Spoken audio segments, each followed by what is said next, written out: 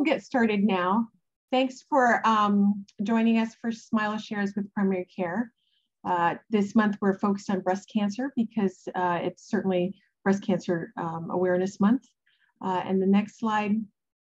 Oh, my name is Ann Chang. I'm the Deputy CMO and Chief Integration Officer for Smilow. I'm a lung medical oncologist, and I developed this series with Karen Brown and NEMG and Smilow working together to really focus on the primary care perspective on cancer and hematology and the audience for primary care clinicians. And we have our primary care panelists and Smilow physicians. This is a monthly series, so if you like us, then come back. It's always the first Tuesday, 5 to 6 p.m. virtually, and at some point perhaps in person. We started last month. And really this is an opportunity to focus on questions that primary care may have about cancer topics. And we really felt that it wasn't something where we wanted the specialist to tell primary care what they wanted to know, but really ask primary care what the topics are that you have questions about. So we're going to go into introductions, and then we'll go into case presentation with our experts, and really would like to have about 10 minutes available for questions and answers that you may put in the chat as we're going along. Or ask at that time. So I'm going to introduce Karen Brown first. Karen, if you can say a few words and then start with the intros of our faculty. Sure. No, I just want to thank you, Anne, and of course all of our Smilow folks for sharing with us. You know, we are always stronger together, and new cancer can be a really tough time for our patients and for us to support our patients. So I think the more that we can do to coordinate both officially and unofficially and formally and informally between us, the better care that our patients will receive. And I would also like to point out that this evening's panel is largely the New Haven region. So we're hoping to kind of highlight different regions. And I'll introduce Jill Banatoski, who is one of our star NEMG primary care clinicians. Jill attended medical school at the University of Connecticut and completed residency in primary care, general internal medicine at Mass General. She returned to Connecticut to practice general internal medicine, where I met her. She was an assistant clinical professor and working closely to educate a lot of the residents who were training with us at Yale in the ambulatory setting. She and her practice joined Northeast Medical Group in 2018 and are clearly provide excellent patient care. We get constant demands to see how many more patients they can follow because people love them and they do such a good job taking care of patients. She's additionally now the medical director for University of New Haven, so engaging in some student health as well. And I'll pass it back to you to introduce our specialist. Okay. So Rachel Greenup is an associate professor of surgery. She's a breast surgeon. She's our chief of breast surgery.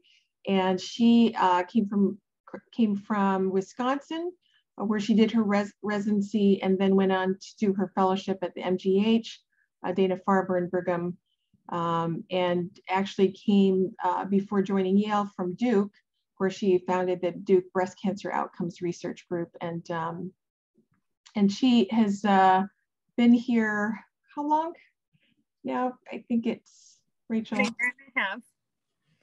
Yes. And has a real focus on care of young women with breast cancer and early onset breast cancer and health equities. Sarah Shellhorn is a colleague of mine, associate professor of medicine, chief ambulatory officer for Smilow, and she came from, she did her residency at Beth Israel Deaconess in Boston and did her fellowship at MD Anderson. And she is really interested in lots of things around patient care, using technology to help patients optimize adherence to oral therapies and, studying patient-reported outcomes. And she's the physician leader of our faculty academic practice. and also very interested in early onset breast cancer. Wajih Zaheer, another colleague, associate professor of medicine. He is the medical director for our Smilow Cancer Care Center in Guilford, and he trained at a Yale affiliated hospital for residency. He was chief resident and then did his fellowship at Cornell University while Medical College, and is a fellow of the American College of Physicians, and also very interested in long-term care of patients with breast cancer. So without further ado, with our distinguished faculty panel, I'll hand it over to Jill. Good evening, everyone, and thank you. Thank you for the introductions, Anne and Karen. We at NAMG, who are seeing patients, see and have conversations with over 100,000 women regarding breast cancer screening annually, and we order hundreds of mammograms. So this topic is very important to us. We utilize the Health Maintenance tab in Epic as an opportunity to remind ourselves and our patients of when their mammograms are due and to make sure they're done in a timely fashion. And one of the focuses we wanted to make sure we took on tonight was recognizing those who are at increased risk of breast cancer and might need earlier or more advanced level screening. So with that, I'll start our case with a 35-year-old nulliparous female with a history of obesity, PCOS, and Raynaud's, who presents for advice regarding breast cancer screening and prevention, as her mother, maternal aunt, and premenopausal older sister all have a history of breast cancer. So questions regarding this case are: what screening imaging is recommended in light of her family history and at what intervals? Is genetic testing indicated? What tests and how is it best to arrange that? And what, if any, preventative strategies are recommended regarding prophylaxis or surgery? And so Dr. Greenup is going to take this on. Thank you, Rachel. Yeah, well, thank you for having me.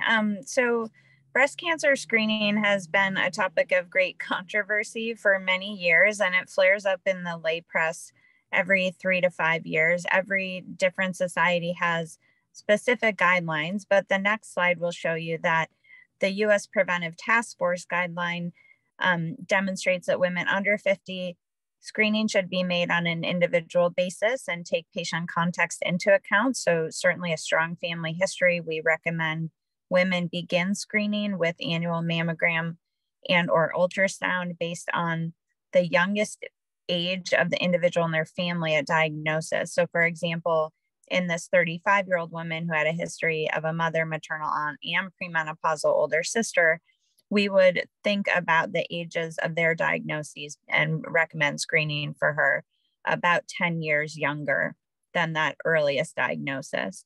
The U.S. Preventive Task Force guidelines were most controversial because they did recommend that screening could be considered in every other year in women 50 to 74.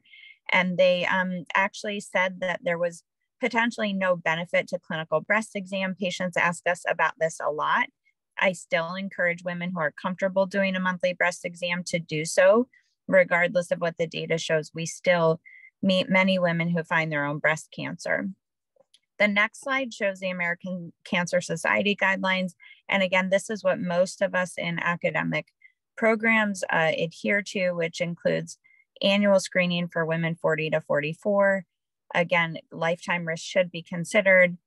And then switching to mammograms every 2 years as women are 55 and older, again, depending on risk. The next slide shows the American Society of Breast Surgeons position statement on screening mammogram. And this came out in 2019 in response to differing opinions around frequency and type of imaging for average risk women. And these guidelines are really thoughtful in considering not only family history, but also breast density and the value of supplemental imaging. And I recommend, if anyone's interested, you can go on the ASBS website and look at these in detail. But the next slide will outline when women, certainly who have breast cancer, we see a finding on mammogram followed by ultrasound plus minus biopsy. Next slide. If there's any concern about density or family history being exacerbated, inclusion of MRI, 3D mammography, screening ultrasound, or supplemental imaging, such as contrast enhanced mammography, which is less common currently across the country, but we're hoping to launch that in our Smilow network in the near future. there's opportunities to do so without pushback from insurance coverage. In terms of screening or testing for a hereditary cancer syndrome, next slide, we typically depended on the NCCN guidelines. And these, as many of you know, were really based on both a personal history of breast cancer and a family history of breast cancer. It looked at potential for genetic testing for BRCA1 and 2 mutation carriers, any women 45 or younger, women younger than 50 with first, second, or third degree relatives, women with family history of both breast and GYN cancers, including ovarian or fallopian tube or primary peritoneal. It did account for bilateral breast cancer, triple negative phenotype under age 60, and individuals with strong family history of melanoma and pancreas cancer. Next slide. Again, the American Society of Breast Surgeons did update our genetic testing for hereditary breast cancer guidelines to say that any woman with a known breast cancer should have access to genetic counseling and potential testing, knowing that broad genetic testing panels can include variants of unknown significance that can cause difficulty in discussions and are often not clinically actionable. And I think that brings us to our screening key points.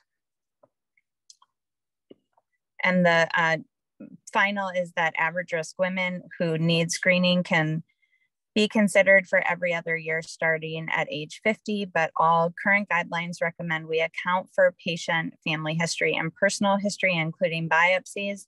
We should consider screening every year in women 40 or over. It's important to screen women 25 and over for higher risk of breast cancer and include that on their imaging. It will help our radiology colleagues think about supplemental ultrasound and or MRI related to breast density.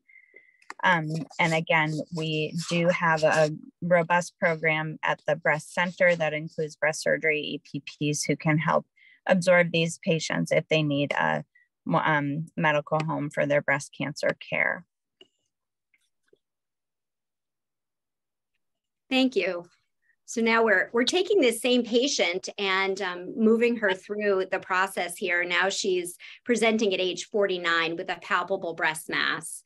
And so when we come to this case, the questions that come up are, what are the appropriate imaging orders? And what is the appropriate method for referring for biopsy? Should the patient go straight to surgery? Should be a radiological biopsy? And if the biopsy is positive, what's the order of referral, and when should she see oncology in relationship to her definitive surgery? I believe Rachel is taking this one as well. Yeah, so certainly a 49-year-old woman with a palpable breast mass initially should undergo diagnostic mammogram, diagnostic ultrasound, and certainly consideration of MRI based on breast density is very reasonable. I typically have this discussion with our radiologist. Sometimes the reports will say things such as extremely dense breast MRI is recommended. Other times it's valuable to think about the pros and cons of MRI in partnership with the patient herself. At Yale, we do refer these women for biopsy and or second opinion if the imaging's done outside, so that women can get both a face-to-face consultation with a provider in our breast center and also have a formal review of their screening imaging that led to the workup or the area of concern. Screening imaging being their annual imaging that caught the abnormality, and diagnostic being the additional workup that led to diagnosis. When we think about breast surgery, and typically our breast surgeons are the first frontline providers that see these patients, there are many options. So women who are eligible with small breast cancers can undergo lumpectomy or mastectomy if they are found to not have a hereditary cancer syndrome, and we know their risk of local recurrence remains very low. Lumpectomies are shorter surgeries. We can do that in conjunction with aquaplastic surgery, either a reduction or a lift. We typically recommend that women less than 70 years old with triple negative or HER2 positive breast cancers have lumpectomy followed by radiation. There are some exceptions in older women with favorable hormone receptor positive breast cancers where radiation can be safely omitted. The recovery time is shorter. I always tell patients they get back to their lives a little sooner and the complication rate is low. When we think about mastectomy, it's a bigger surgery. When we add reconstruction, that's a second really important layer from a psychosocial perspective, but does not contribute to improved cancer outcomes. Many women with small tumors after mastectomy won't need radiation. They can be exposed to several surgeries and or revisions, and there's higher rates of complications, especially if patients are smokers, have diabetes or other comorbidities. Next slide. And these are just some pictures that everyone on the call is aware of. Lumpectomy means we're removing the tumor with negative margins, typically following by radiation. Next slide. We used to be very reliant on radiology, putting a wire in.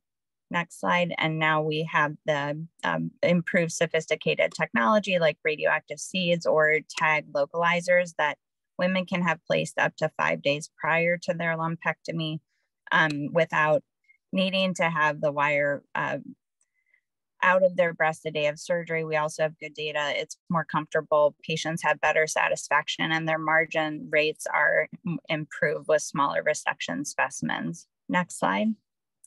When we think about mastectomy, obviously that's removing all of the breast tissue.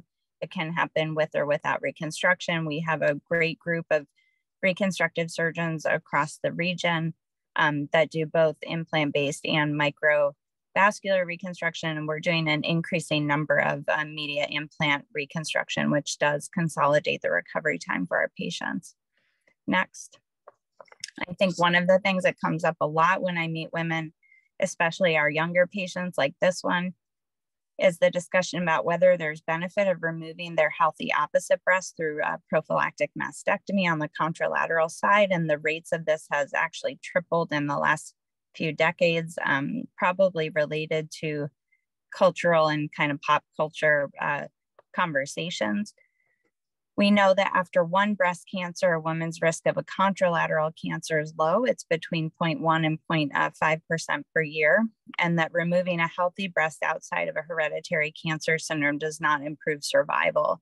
And there is also an associated higher risk when we do more surgery inherent to things like bleeding infection, but ultimately our patients do report that sometimes cosmetic outcomes and peace of mind are reasons that prompt them to pursue a double mastectomy.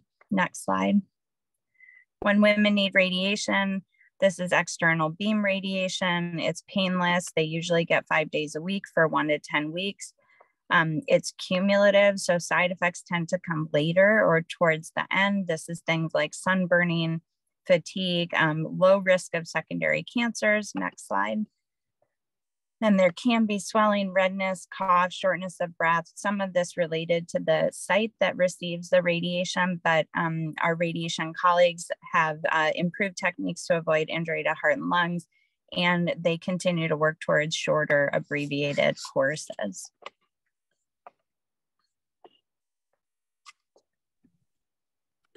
Rachel, if we could just go back to the beginning of the case with the, you don't have to go all the way back in the slides, but just about how you would advise this woman with regard to options prior to her developing her cancer in terms of surgical prophylactic surgery or medical therapeutics, prophylactic medicine, medications. What is the, how do you phrase that conversation with her given her risk, and whether or not if she has a known mutation or does not have a mutation, but a profound family history? Yeah, so it's a complicated discussion. I think ideally women will come in early in the process before they're kind of ready to sign up for surgery. I first start by taking a good family history and getting a sense of the level of family member involvement, at what age family members are diagnosed, and how those family members have survived or not survived their breast cancer. We do see families where there's many women with breast cancer, but they're all diagnosed in the postmenopausal setting with screen detected, very favorable cancers. And then we see women who have a myriad of young women in their family diagnosed with very highly aggressive breast cancers. where it's probably more time sensitive. As certainly a woman with this strong family history, having a mother, maternal aunt, and older sister, I would refer her for genetic testing. Ideally, we refer an affected family member first, because if that person's negative, less likely that the individual in front of us would be a mutation carrier. Again, screening should start about 10 years younger than the earliest family member was diagnosed. And my practice for these high-risk patients, although it is candidly controversial, is to both 3D mammogram screening, ultrasound alternating with annual MRI. So we're staggering imaging that's being looked at every 6 months. We do see that some women get fatigue, so it's a shared decision. We work with them together about what feels good. I have patients that feel very reassured when their imaging is normal, and I have patients that probably overestimate their risk of breast cancer the more imaging we do. So it's important to be thoughtful about how it affects their experience. If she was postmenopausal, typically the breast tissue becomes fatty or replaced. We all know that. 3D mammography becomes easier to interpret. And I think especially if postmenopausal women are nearing end of life or they have multiple comorbidities, discussions around reducing the frequency of imaging is valuable.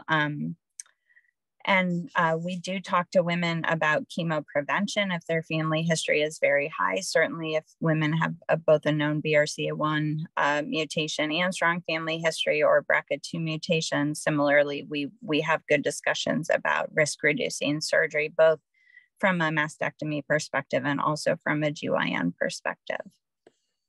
Thank you. I think Sarah had her hand raised and she wanted to comment as well. Yes, thank you, Jill. I just wanted to add to that sometimes in women who are at particularly high risk but don't wish to go the surgical route, chemo prevention is a possibility, and chemo prevention sounds much scarier than it actually is.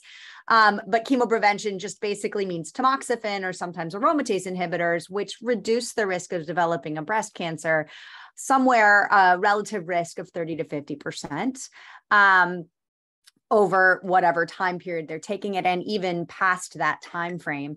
The issue there, is that relative risk reduction may not translate into a large absolute risk reduction, and that can get a little bit complicated, but it's certainly something that we do on occasion for people who are interested.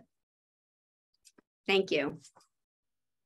So I'll take our patient who unfortunately has surgery and is found to have a stage 2A invasive ductal carcinoma. The tumor is 2.5 centimeters in grade 3, does not involve any lymph nodes, and is ER/PR positive and HER2 negative.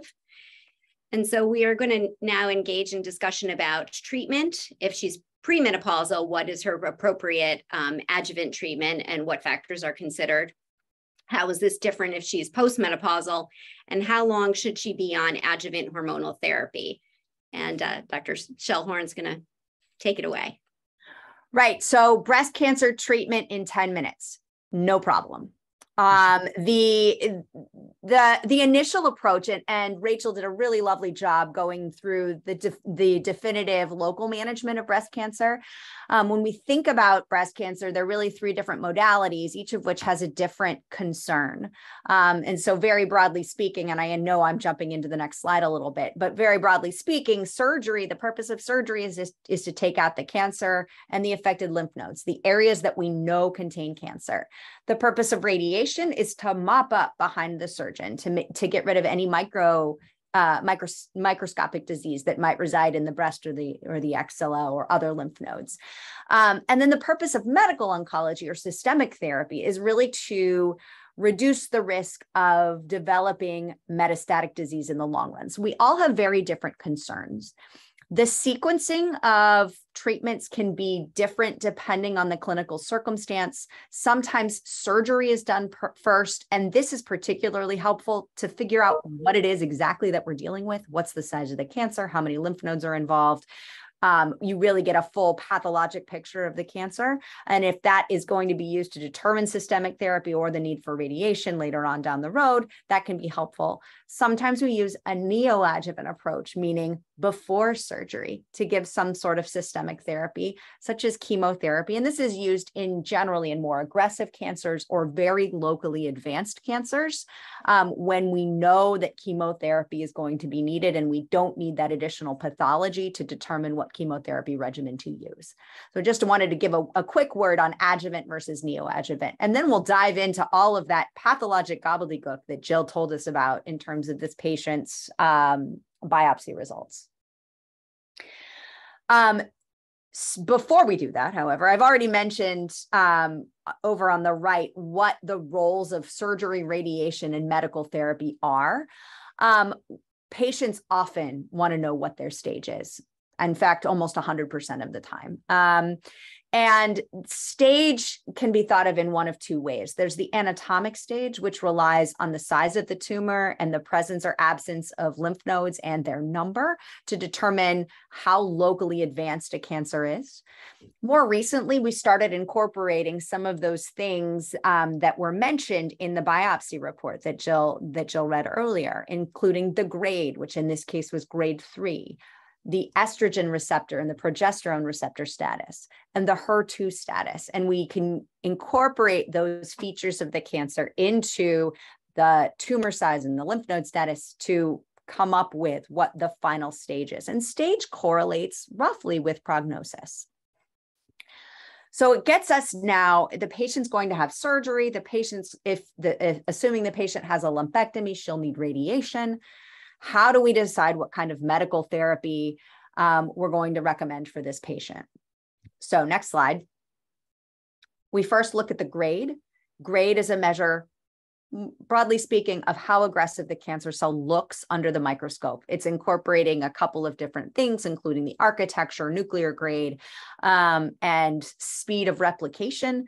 And it gives us a sense, the higher the grade, the more aggressive we may need to be, i.e. the higher grade, the more likely that chemo is going to be recommended. Next slide.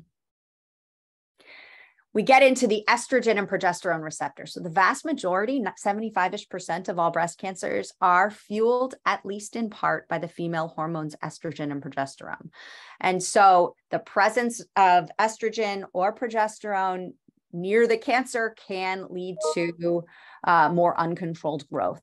So estrogen and progesterone positive cancers, estrogen and progesterone receptor positive cancers are fueled by hormones, which leads us to talk about some sort of anti-hormonal therapy.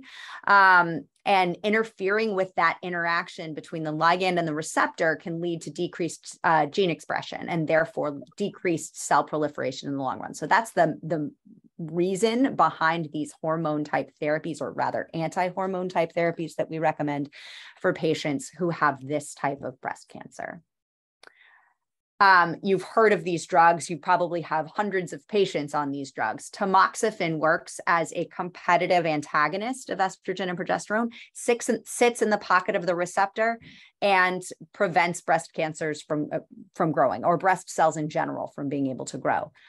Aromatase inhibitors, on the other hand, prevent the peripheral aromatization of steroids into testosterone and into testosterone into estrogen, and prevent the body from being able to make estrogen. And so you remove the ligand entirely. So there's nothing to bind to the receptor itself.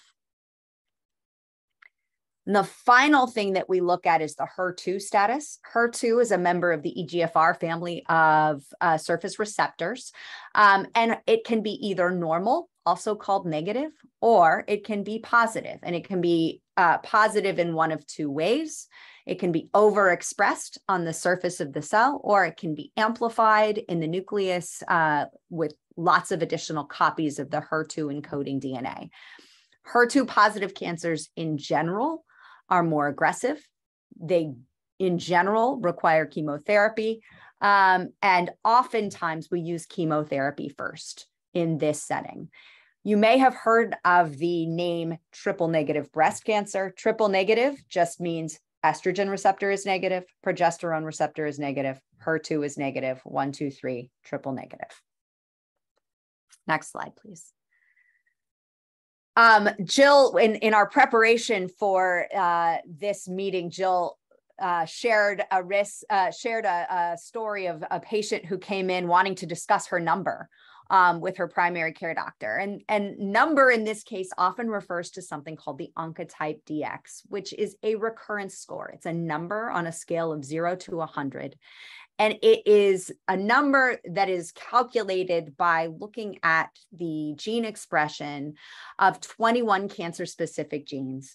It goes into a patented algorithm by this company, Genomic Health, and the number, the recurrence score, is spit out. So that number can be on a scale of 0 to 100. It's a complicated, nuanced conversation with patients, but in general, if that number is 25 or lower, patients may not benefit from chemotherapy. And so chemotherapy is likely not to be recommended. If that number is higher than 25 or 26 and up, there needs to be a more detailed conversation about the use of chemotherapy. So this is a test that we send to determine whether or not a patient needs chemotherapy. It does correlate a little bit to prognosis, but the real purpose of this test is to determine whether or not we need to use chemotherapy to reduce the risk of micrometastatic disease and subsequent distant relapse at some point in the future. Next slide. I don't expect you to actually be able to read this slide, but there are a lot of different regimens.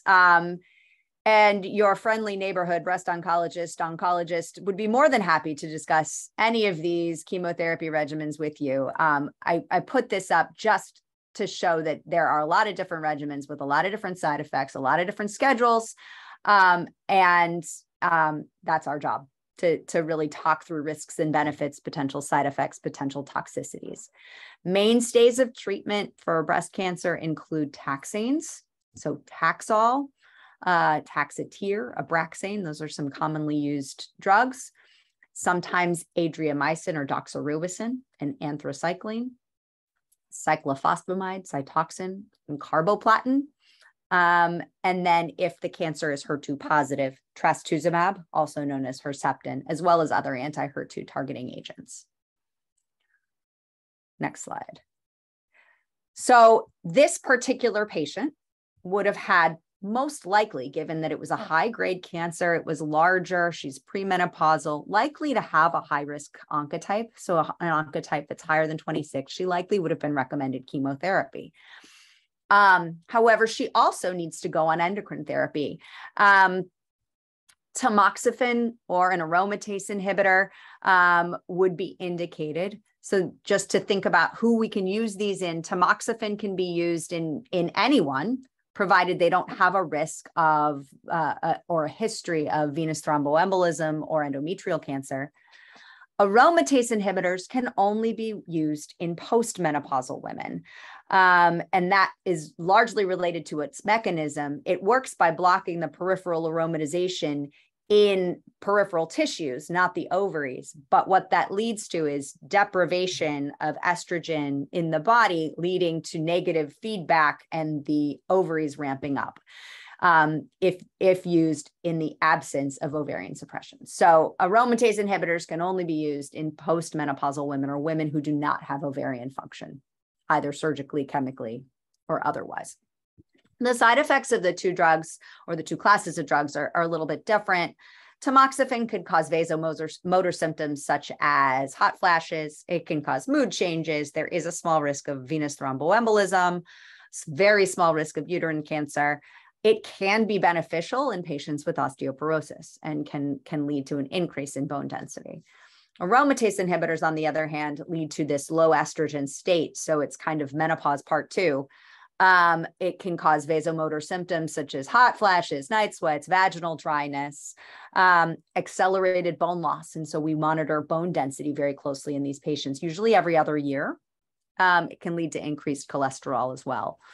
In terms of monitoring, there's really no monitoring for tamoxifen other than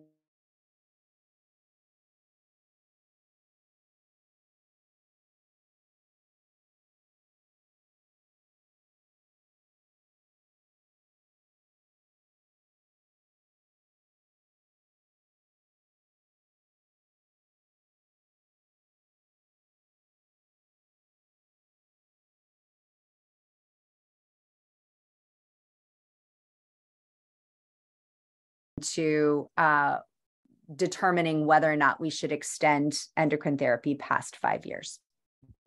The slides have disappeared.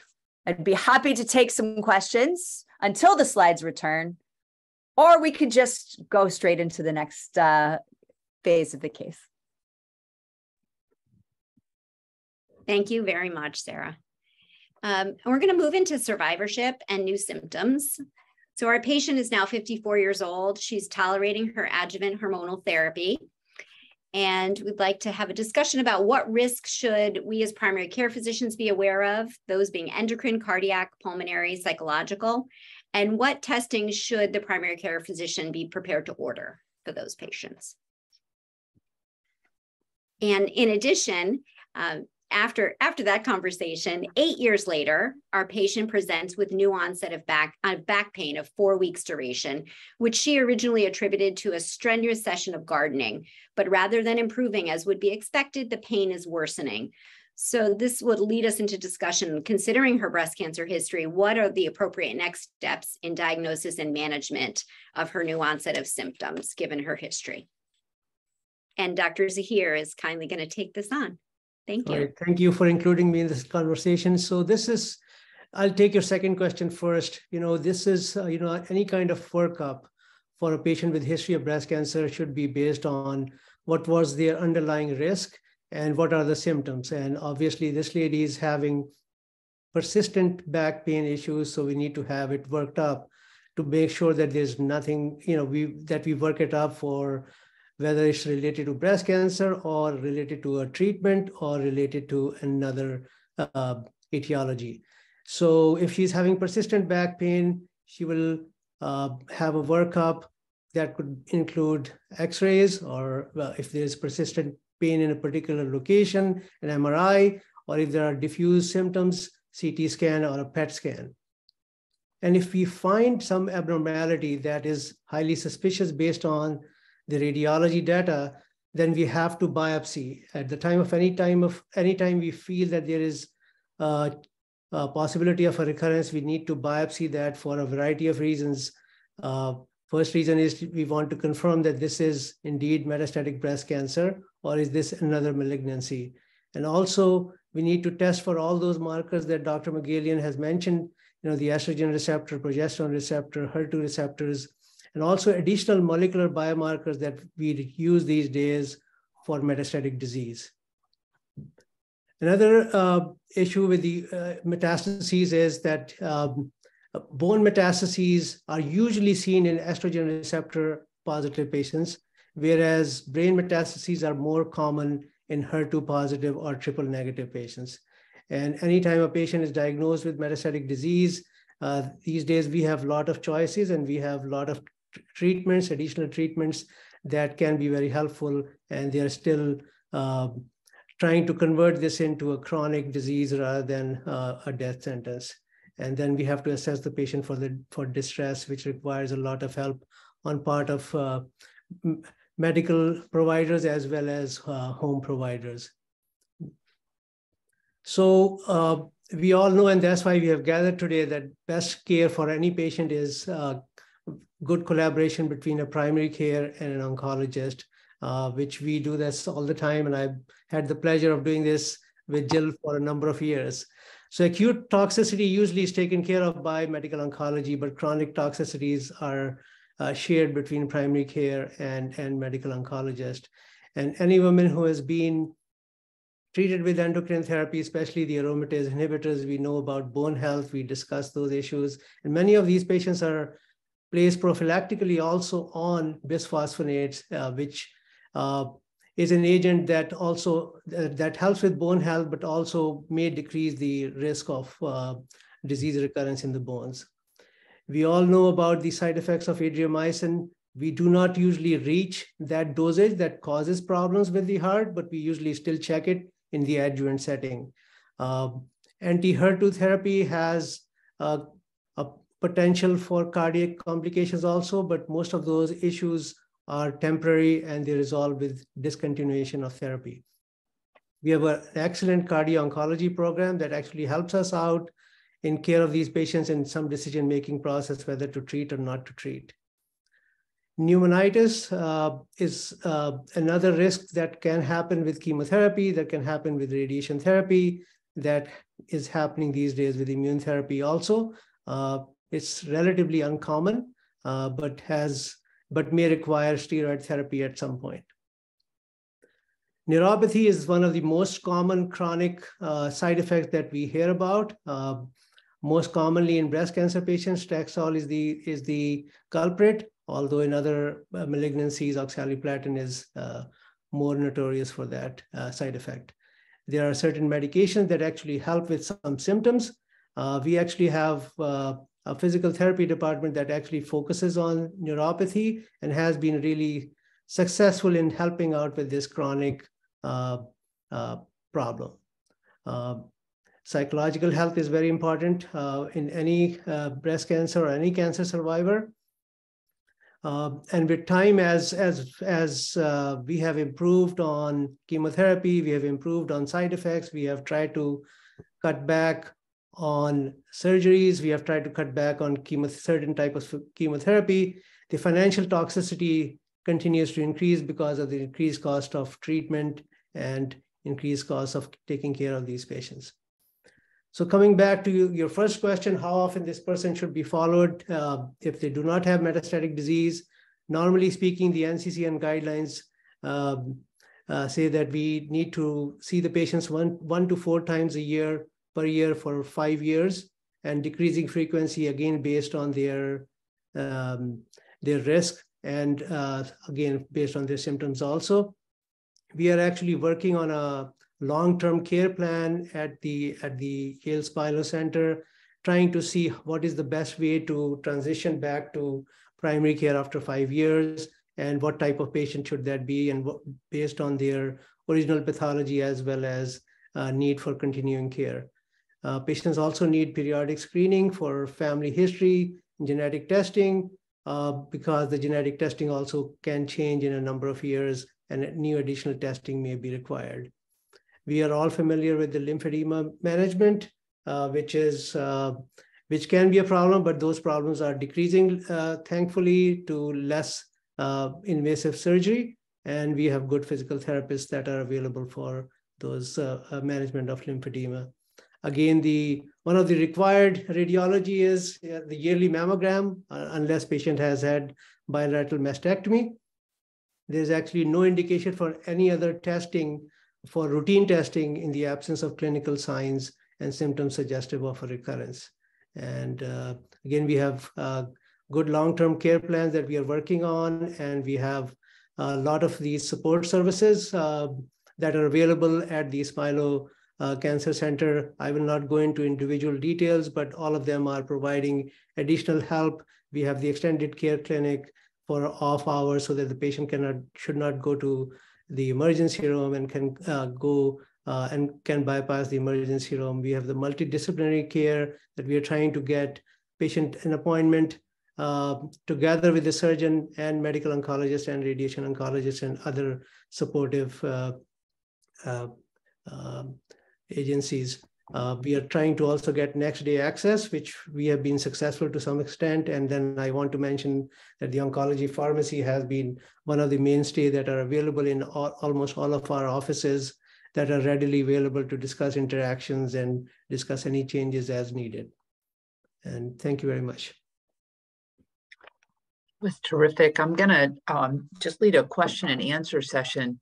Although we don't have anybody that's offered any question and answers through our Zoom connection. So if you are thinking of asking a question, by all means, put it in the Q&A. And otherwise, I have a couple of kind of logistic questions. So the first thing was in a cancer survivor, a breast cancer survivor who has some new symptoms, whether it's back pain or maybe a lump they feel, a subcutaneous lump, is, you said to assess their risk of recurrence based on their initial cancer. And that is one thing that can really stump us in primary care. So, what I find is whenever I see the name of the oncologist who treated the patient and I recognize the name and I pick up the phone, they have this encyclopedic knowledge of exactly what means what, as far as what they were treated with and, their markers. And so I'm wondering, is that something that's going to be addressed in this care plan, or is that kind of just the right thing to do, is to pick up the phone and call an oncologist? How should we proceed when we do suspect a late recurrence or of cancer?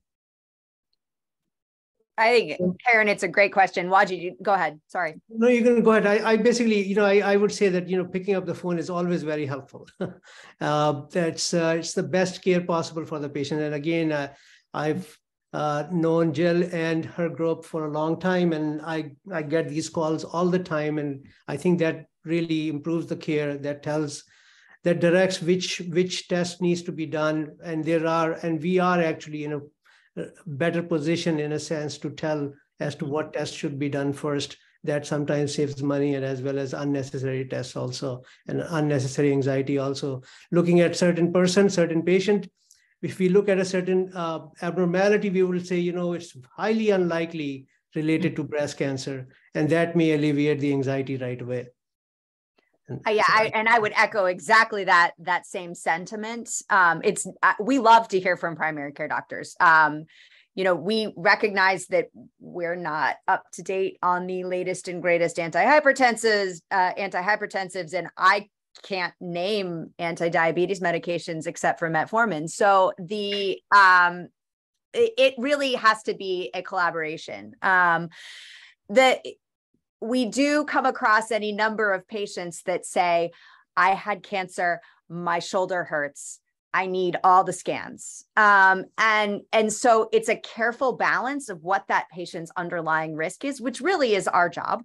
And what's the likelihood that this represents a metastatic or neoplastic process. And the thing that I find to be helpful when explaining to patients, at least, is cancer. Usually if cancer is going to come back, it's going to meet the 3 Ps. It's going to be a symptom that's perplexing.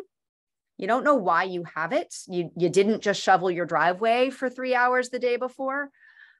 It's persistent. It's there. It doesn't go away. And it's progressive, and it's getting worse. And so those are the 3 things that kind of help us determine what we need to be more worried about. We're not going to worry about something if it's been there for an hour and a half. We're going to worry about something if it's been there for weeks and it really isn't behaving like it should, if this were some other non-neoplastic process. And then deciding what test is best to do really does kind of require a knowledge about the biology of the cancer, and where is this most likely to show up. Some subtypes are more likely to actually show up in the brain, and we have to have, that's kind of our job to catch that. So we love to hear from primary care doctors. And what if I don't know who the oncologist is or was? The patient's moved from out of state, or perhaps the oncologist has retired. Mm-hmm. Is there Call Wajih. Call Wajih. All right. It's going out to all of our New Haven clinicians. You've got it. All right. That is excellent. No, we're always happy to help. We're all on InBasket. We're all on My Chart, and happy to take a look. And we may not be able to give you the right answer, but we're especially if we don't have all the information, but that's not a reason. We have long-term people who we're happy to see and kind of assess their underlying risk. Thank you. And that is, again, it is so helpful to say to a patient, I'm not concerned that this represents recurrent cancer. And I also spoke to your oncologist, and they share that it actually is incredibly helpful. So thank you for that collaboration. Looks like we don't have other questions. So Jill, maybe you have a question. I was going to ask, just because in talking about survivorship, or even in the process, it is very anxiety provoking. And we are often called upon to prescribe anti-anxiety meds or antidepressants. And if you could just comment if you have your preferred, if there's certain SSRIs that you prefer, certain ones you want us to avoid, if you could maybe discuss that, that would be great. Sure. So some of it depends on what the patient is actually taking from a cancer standpoint. Tamoxifen has some theoretical interactions with certain SSRIs, such as paroxetine, sertraline, fluoxetine. kind of all of the go-tos. They are CYP2D6 inhibitors, which can inhibit tamoxifan's forming its active metabolite, which is called endoxifen. Little CME, not that anyone actually cares, but so we try not to co-prescribe those. However, venlafaxine, so the SNRI, and I use citalopram or escitalopram. If you're really looking for an SSRI, those are good go-tos that don't have the same degree of interaction. There are no interactions for aromatase inhibitors that we worry about. You know, the question of benzos is always one that we try to minimize as much as we can. We can use it as a bridge, especially around diagnosis when we're just kind of in this very high anxiety time. But I generally do not favor long-term use of benzodiazepines. Agreed. Thank you. Yeah, no, and that's really what I wanted to Preaching get to the choir. Issue. Yeah, for sure. I mean, there is psycho-oncologists that are hard to get, but they're available and they are very helpful. And I think it's, again, the best thing is to have the good interaction between the primary care and the oncologist. And that is very helpful when you are helping us take care of the anxiety parts. You know, that's very helpful. One of my personal favorite opportunities is when a patient comes to me for a second opinion on whether they should continue an aromatase inhibitor. Bet you love that. They hurt all over. Well, actually, what I have found is one of my most important tools is chart review.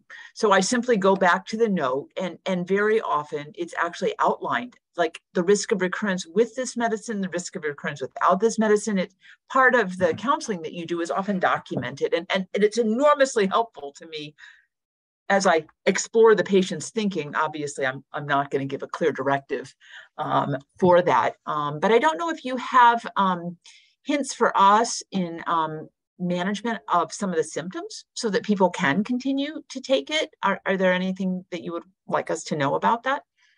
Oh, such a great question.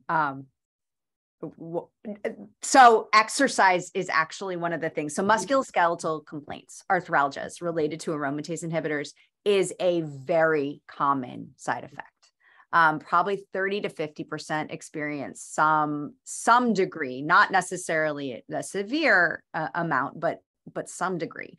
And exercise, weight-bearing exercise has so many benefits just from cardiovascular risk and from bone density standpoints that in addition to being shown in clinical trials to reduce aromatase inhibitor-induced musculoskeletal complaints is incredibly helpful.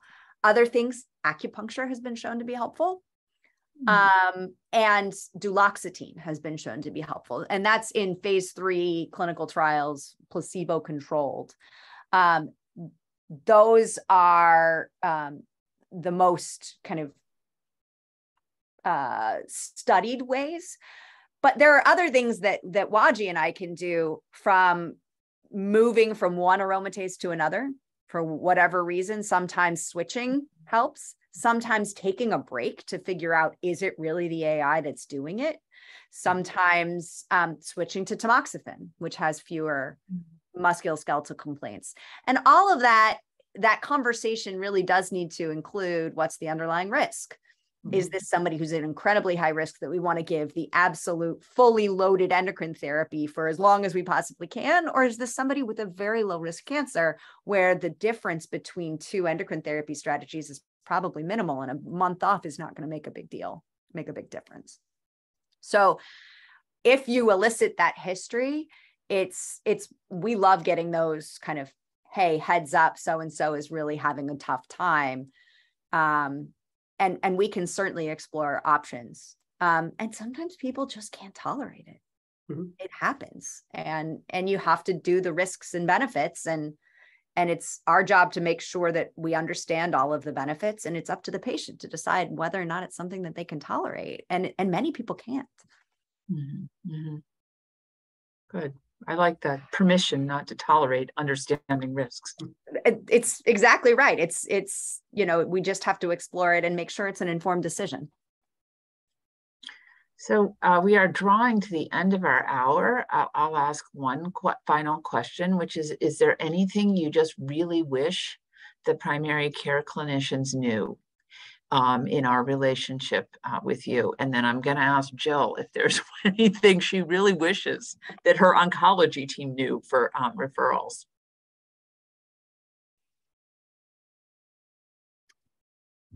I think an open connection. I'll volunteer again. I think we've already hit on probably my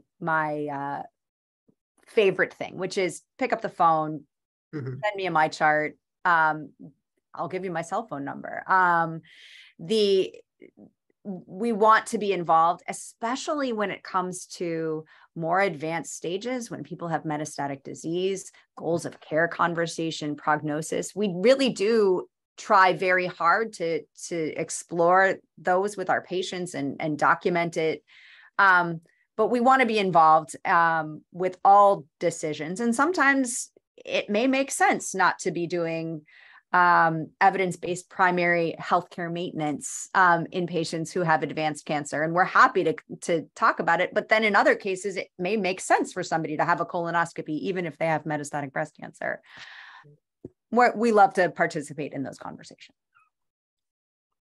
Absolutely. Yes, it's good to have a good connection. That's very important. It's very helpful, honestly. And it's very helpful also for non-oncologic care to be good also. So that's why we definitely need you, and we need primary care physicians to be deeply involved in the care of patients.